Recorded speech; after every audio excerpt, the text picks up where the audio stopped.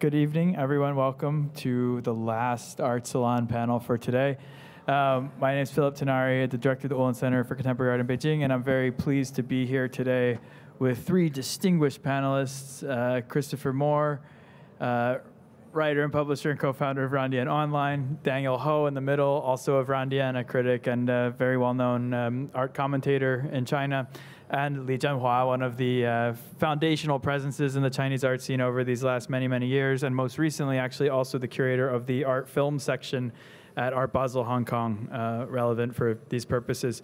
We're here today to talk about an artist by the name of Zhen, or actually Zhen produced by Made in Company, or actually Made in Company, and these terms are somehow and somewhat interchangeable, which is one of the topics we'll cover later. It's of particular relevance because there are actually two very important pieces of his on view here in Hall 2, in Hall 1, and again in Hall 3. Here you may have seen his piece Eternity, which restages the Elgin marbles, but juxtaposed with, of course, unlikely Chinese sculptures, and it was actually produced here in Switzerland and has become a little bit of a logo for this whole conversation that's been very present during this edition of the fair about what it means that we're actually now, with particularly Art Basel having expanded into Hong Kong, seeing an enhanced convergence between Eastern and Western trends and tastes. The other piece of his, which is called In Just the Blink of an Eye, is one of the 14 rooms, which is a part of the eponymous exhibition in Hall 3, co-presented by Art Basel, Theater Basel, and Byler, of course. And there you'd see, if you were to go, a human figure suspended as if falling with a kind of an armature beneath him that you can't see, but in this kind of extremely precarious and yet also quite comfortable position, which maybe says something about the situation from which the work comes. But particularly relevant today is this publication. Do you want to hold it up? Which has just been published by Distanz, of course, the esteemed Berlin publisher, and which is edited by Chris, and which has contributions from those with whom I sit, and it's actually the first serious monograph on Zhen and his practice. So it's an apt moment to convene a kind of discussion about that, and I think we should begin not at the beginning, but at actually the present and this book. And I would love to hear first from Chris, just kind of about the structure, the thinking, and the idea behind this publication, which is just called Zhen. Thank you, Phil. This book came out of a series of discussions with Zhen and also with Lawrence Helbling of Shangart about 3 years ago, and eventually between three of us we sort of decided a book had to be made because there was at the time no monograph on Zhen. And probably one of the reasons for that is that when you look at Zhen's work, particularly his early work, it's always so different. It's very, very hard to say visually what is the oeuvre of this artist, because every single time he did something totally different. And there was Rainbow, a video of a man's back being slapped, slowly turning red, and you hear the slaps, but you don't see the hands slapping the back. There is It, arguably the world's smallest artwork. It's a grain of sand on which, when you peer it through a microscope, you can see the footprint of Neil Armstrong on the moon. And then there's other things like his, In the Blink of an Eye, which is on display in its present incarnation in 14 rooms, where a person appears to be suspended midair. And what links all of these different things? Apart from the fact that at the beginning there was certainly a very strong influence from people like Bruce Nauman and with very physical performative art. But the question was how to provide some sort of context for approaching his work. Because the basis is that he examines the media in all its horrific connotations, all its possibilities, its brilliance, and then sees how that could be twisted up, churned out, and then represented again as something new and concrete that undercuts all of its contingent parts. And this is what makes it so difficult to talk about him. So we had to start off, how do we put this in some sort of context? And so when I was writing about it in the book, I was trying to give some sort of a background to the generation of each stage of his work up until he became made in. And then David Elliott, who can't be with us today because he's busy opening his Moscow Biennale, and he was looked at Zhen in the history of the world history of conceptual art. And then Philippe Perrot, who unfortunately also cannot be with us, who was recently appointed director of the Städelschule and Porticus. He looked at how Zhen approaches his involvement with the art scene as a curator, because Zhen is much more than just an artist in China. He founded Art Barber, an online forum that is completely chaotic for discussion about art. He also helped fund Biz Art, which was really the first Kunsthalle in China. He also founded a somewhat subversive small gallery called Shopping Gallery, playing on the name of Deng Xiaoping, and many, many other things besides. And to really get a grip on where that all comes from, all these many different aspects of his life, his early stages as an artist, the best person to talk about that is somebody who knew him right at the beginning, which is Li Zhenhua. So perhaps at this point, we should probably hand over to you to discuss about the early days, that stage in Beijing. Yeah, thank you, Phil. Thank you, Chris. Thank you, Daniel. I think this might be rare to share with you about early time in Beijing, because I think nowadays people understand about Chinese art with a certain notion of the market, and also with a certain notion of that Chinese artists always making massive works. But when I meet with Zhen in 1996, we're like two kind of lonely souls and then encountered in the Sanlitun area. And he was riding on this kind of female kind of bike, the big bike, and tried to looking for some chances to meet with some people. And I was like running a little kind of gallery cafe, which is like making art shows, but mainly about selling the cafe to people, because nobody really interested by any art. And then we were like trying to talk about, maybe we do a show together. And next day he brought me some kind of handmade kind of collage of little kind of objects and put it in there. And I think this is a very beginning moment of how we understand each other, that we do have a passion about to do something, but I really don't know at that time whether this can be so important today. I mean, or Zhen can be so important today as one of the major leading artists from Shanghai. And also one thing I think I have to really mention, that in the late 90s, we were working with many artists like Qiu Zhijie, Yang Fudong, and many more from Beijing, with so-called the post-sense sensibility groups. And that time Qiu Zhijie said Zhen is the only one who's supposed to be inside the post-sense and sensibility group, but he never stepped in.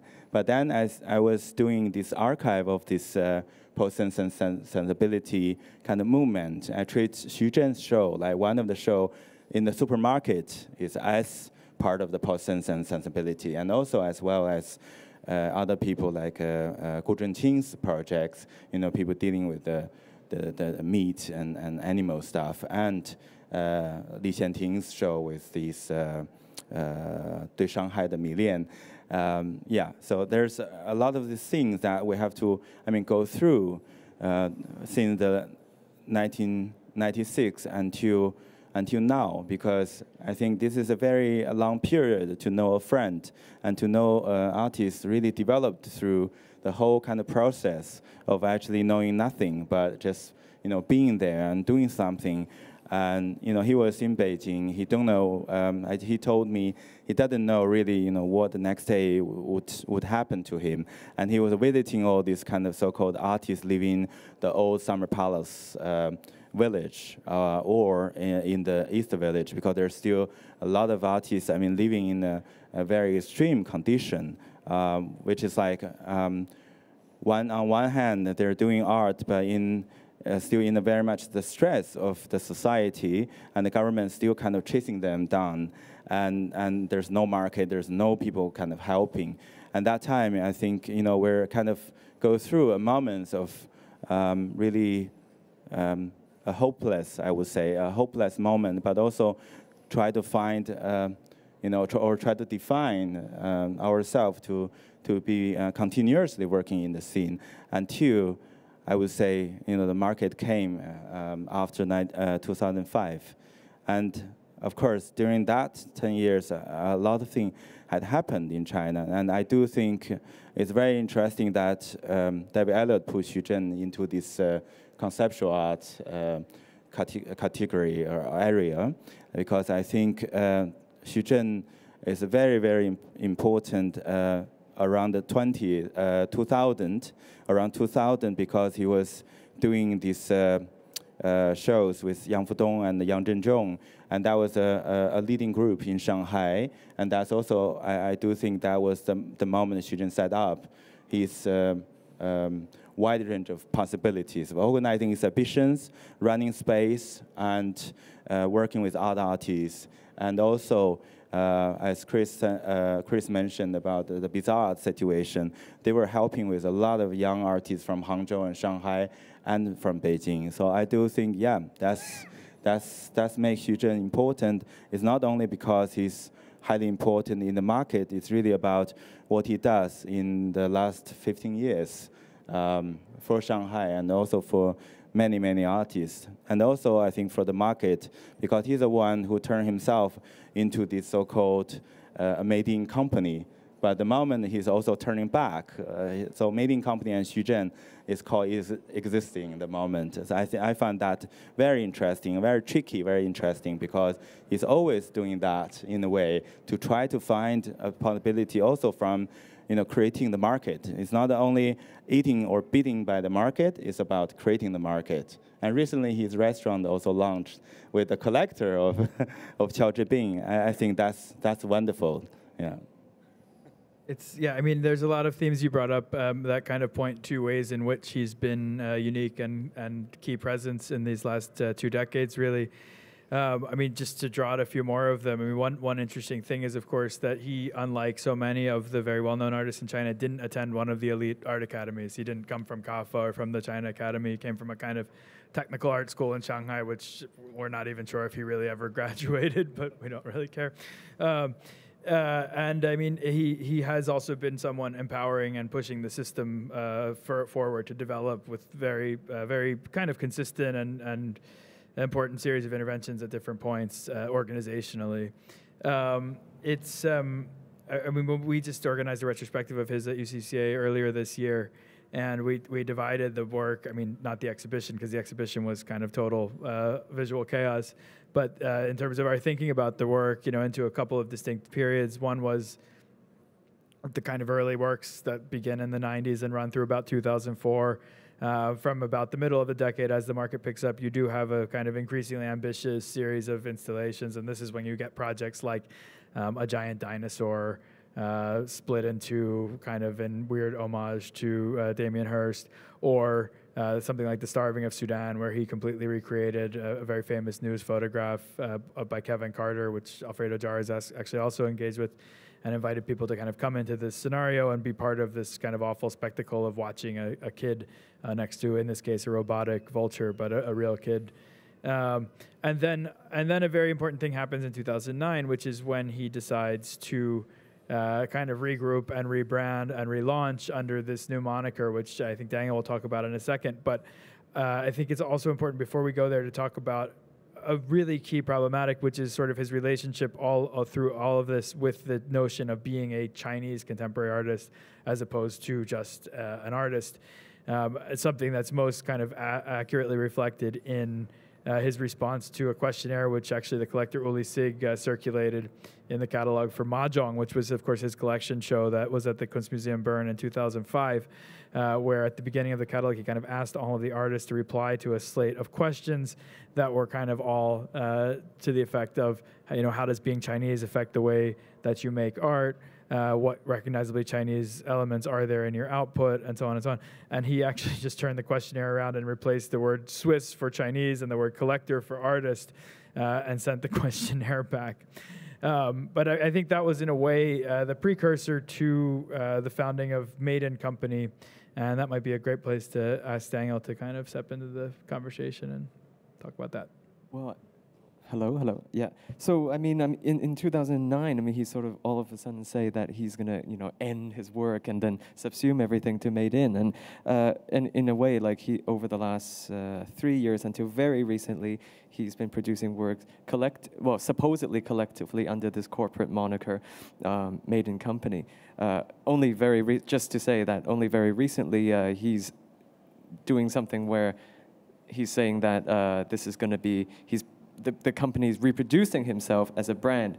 I mean, I think what's interesting is instead of going down a route that a much larger scale of production that some artists in China have done or elsewhere have done, a much larger sort of workshop with a lot of assistants. He's also decided to give a lot more of an equal emphasis, even though inside, he's still a very creative director. But there's a lot of stuff that's he sort of wanted it to become a little bit more collective. However, it's still not like I think what's important to emphasize is that he has all these plans to play with it. Actually, he has all these plans to play with the idea of even collecting. Actually, he's mentioned this in several interviews, where he wanted to even sort of play with certain roles of the art ecology of the art world. But these are plans that he's still going ahead with. I don't know. I just feel like sort of in a way. This is something that we don't know if this latest shift back into Shuzhen as a brand by Made in as some sort of more conscious sort of and reflexive sort of play on the corporate identity that some other artists worldwide have done or not. And it seems like this is still. Yeah, it's just for context. What he's referring to is that for a period of time, all of the work was not made by Shuzhen. It was made by Made in Company, and then actually just at the beginning of this year, Shuzhen, or actually last year, Shuzhen was relaunched as a brand that belonged fully to the company. So it was kind of like the next step in erasing the self to kind of then reconstitute the self as a product of the thing that was created to not be the self. And in fact, our show was called just Shuzhen, a Made in Company production. And you'll see on the tags to many of the works this kind of dual credit. It's interesting because you chose specifically for the book to focus on the works of Shuzhen. How did that affect the editorial process, and did that mean an actual selection of earlier works versus later works, or I don't know, how did you see that kind of whole problematic related to the book? Well, there are a number of different aspects to this. First of all, Shuzhen really wanted to just have the book concentrate on the June 2009 works. So as Shuzhen, because there is a really big cut shift when it becomes Made in. The other point is that the thought was, well, it's really when we started developing the book, it was really too early to discuss Made in depth, because it was still something very, very new, still developing rapidly. And so the idea was, well, we do this book first, and later on, we can always do another book. Of course, in the meantime, Phil has just curated this show in Beijing, and UCCA's book will be coming out also in the near future, and that will give a much better context to what is Made in. So the only works about Made in, specific Made in works that are included in the book, are those that are relevant to the discussion of his, all the work up to, June 2009, and works that have been referenced in specific essays, such as the essay by David Elliott, and also I think one by Philippe Perrot. So that was the main thing. There were mainly really practical considerations. And also, there was really more than enough to discuss just with the pre-2009 work. So that was the main thing. Zhenhua, how do you think that having been part of the kind of earlier system around post-sense sensibility before the market, how do you think that memory or that presence kind of lingers in the works of artists like Xu Zhen who are now active? I mean, do you still feel that original, those original questions at play, or do you still feel some of that energy there? Of course, I think that's still playing a very important role for several generations, because first of all, people doesn't believe in one system, or people doesn't believe in one so-called position of being artists. So that's why they're trying a lot of being kind of multiple, or having a multiple functionality in the society. So I think that's still there, because I still think, Xu Zhen is not only Xu Zhen for me. Xu Zhen is a networking or something. It's kind of dynamically still kind of generating a lot of creative ideas and lots of interesting market kind of legends for the moment. So I think, and also that reflected on his artistic work. So I think that's bring him into a stage of continuously kind of learning. Because if we saw the show at the Unlimited, the moment his work and Eternity, it's produced in St. Gallen, Kunstgießerei.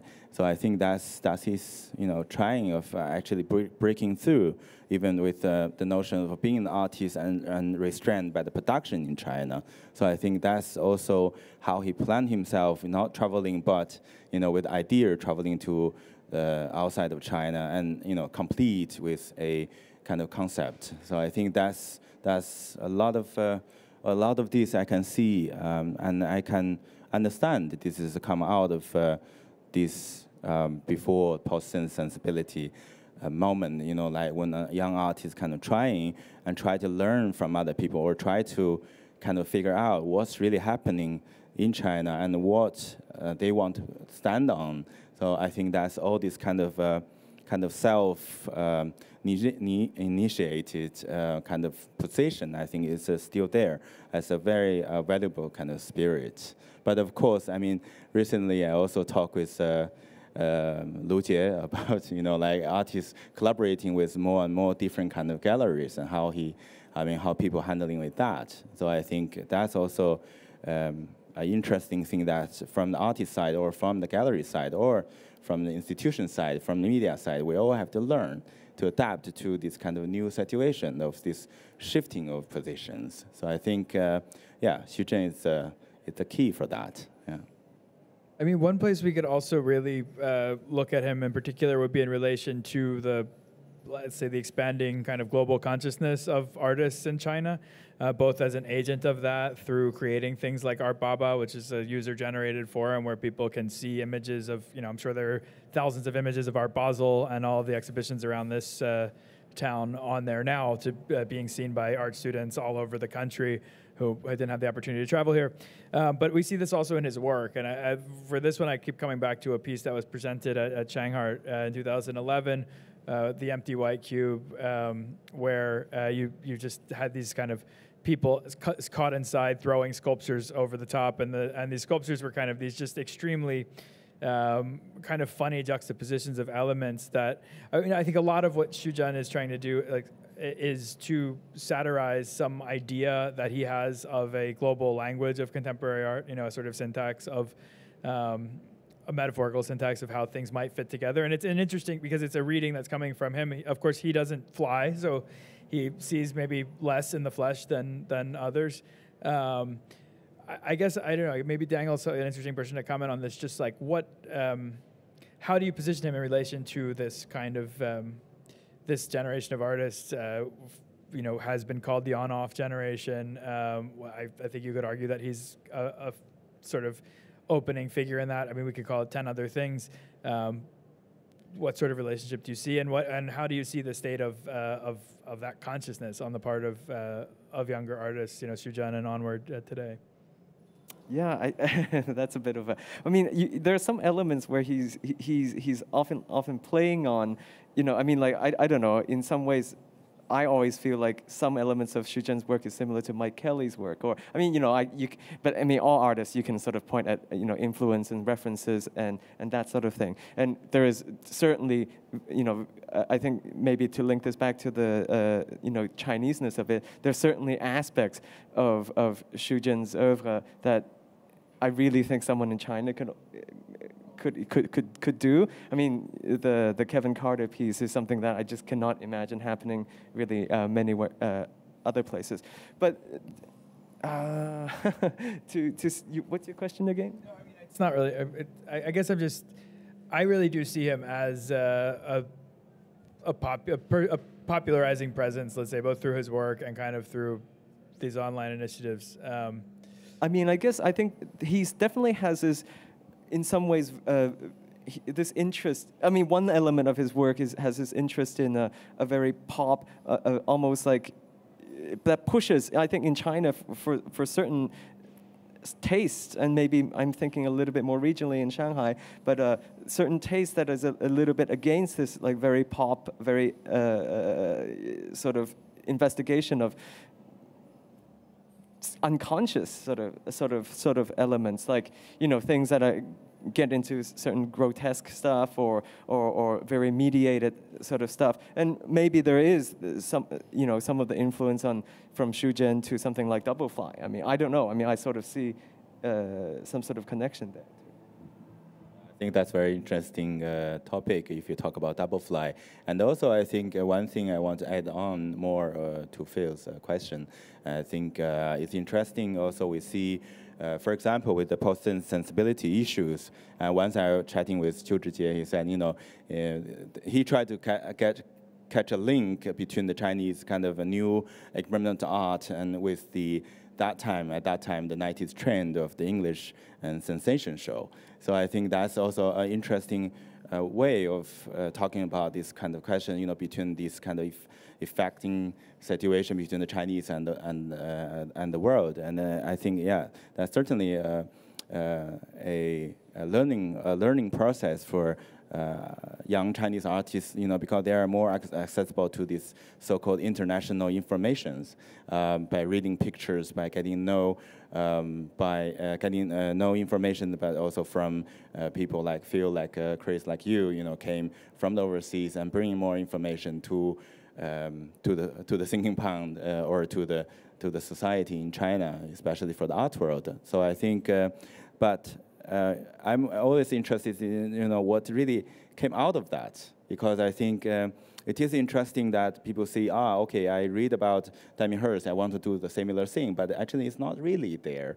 It's not really, they're just copying it. It's not that easy, because I think the Chinese young artists, especially like Zhen's kind, they're very, very smartly kind of pay attention about at a very early time about kind of being aware of the so-called the conception issues of contemporary art, which is I think is being maybe a little bit later, being discussed in Europe. And I think that's something interesting. Yeah, I mean, well, there's a whole other conversation to have here about the notion of Shanzhai, right? Which is a concept that kind of appears in 2009 online and literally refers to a mountain village where there's kind of a lawless climate, and that was a way of talking about counterfeiting and copying and imitation, but it's a kind of subversive appropriation that also implies a weird kind of transformation, and I think this is very key to understanding a lot of his pieces. I wonder if there's, I mean, just because I don't want to get too specific, Shanghai is a city where he was born, where he's raised, where he continues to work. Do we see anything specific to that city and that urban condition as compared to anyone else in his work over these 20 years? I mean, you're a native Beijinger. Maybe you have some thoughts, but I mean, Chris, you lived in Shanghai for a number of years. I don't know. Is that a relevant interpretive construct? I find it really hard to say that he's a specifically Shanghai artist. Looking at other, very much Shanghai artists. Well, I mean, there's somebody who's also from Beijing, but lives in Shanghai as Yang Fudong, or you've got Zhou Tiehai. There's certainly a sensibility there between the two of them in terms of their use of subversive parody, and the fact that both use ways of turning Marshall McLuhan's idea of the medium as the message, and the message becomes just more medium, and it becomes sort of an infernal combustion machine. So there's those sorts of ideas, but I don't see them as specifically Shanghai. Indeed, I can. It's easy to make comparisons with other artists, but I think that post-internet there is a small group of artists around the world who use humor, who use parody and satire as very, very intricately tied to the central elements of what their work is. And some of these just happen to be Chinese. So along with Xu Zhen, there is also Sun Yuan and Peng Yu. But looking more to other countries, I think there's a lot in common between Xu Zhen and Ryan Gander in their ways of analyzing and producing and doing in multivalent and diverse ways. Or you could look at somebody like Irvin Worm. So I think that is very, very interesting. There's one of the things that I was very much wanted to be against is that is treating art from China as being somehow ghettoized. It's still in the on the world plane. Western art gets privileged, and there's lots of obvious reasons for that happening. But at the end of the day, great art, compelling, interesting artists, no matter where they come from, you shouldn't be categorizing them geographically. So in terms of producing this book, we wanted it to be informed by the history and the culture from which produced Xu Zhen and produced Made In. But it was always very, very important to, first of all, concentrate on the art, then concentrate on the artist, and then to put it within the widest sort of intellectual and historical context we could as well. Just so, because once you've got it from that sort of base, you can go out in lots of different directions. So as a Shanghai artist, yes, I mean, that contributes to who he is. It's this major metropolis. But he is so many other things as well. It can be dangerous talking about just that. Zhenhua, any further thoughts about his work, about... Actually, I have a question for you, because I went to see the Xu Zhen show you did in UCCA. I'm really interested, like for example, with the Shang Art shop, why you put it in the front, and also why you mixed all these kind of made-in ideas and his other kind of work together, and in what kind of notion, why? Because you're involved with.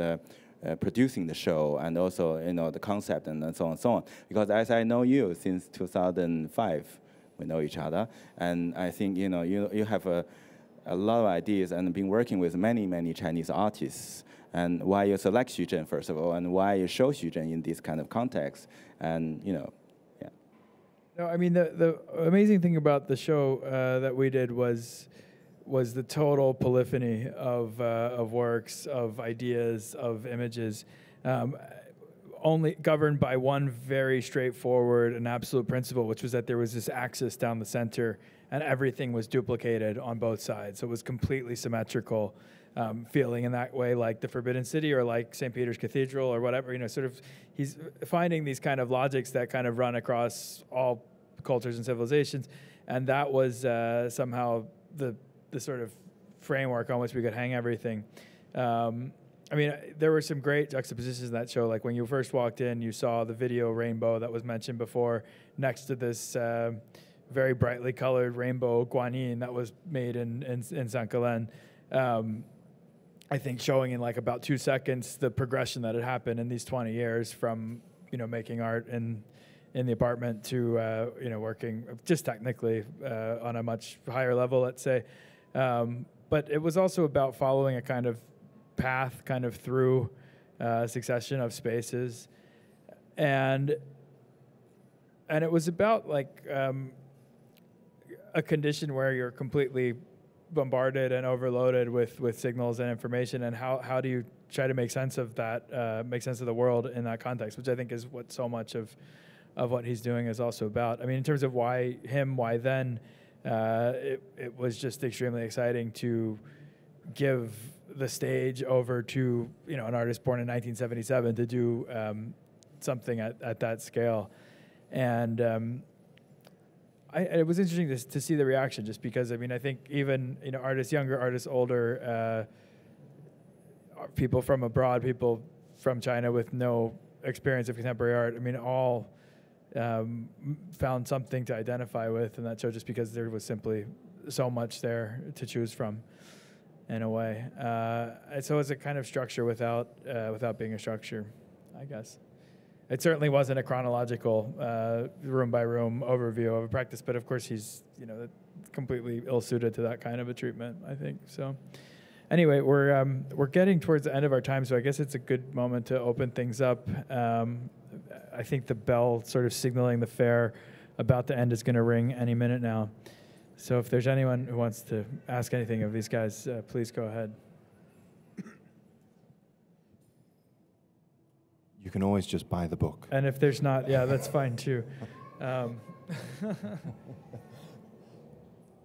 I think everyone just wants to go and have a drink. I mean, it is 6:45 on the Friday of the fair. So I think with that, congratulations. This is very exciting to finally see a monograph here before us. There are copies at the front of the room.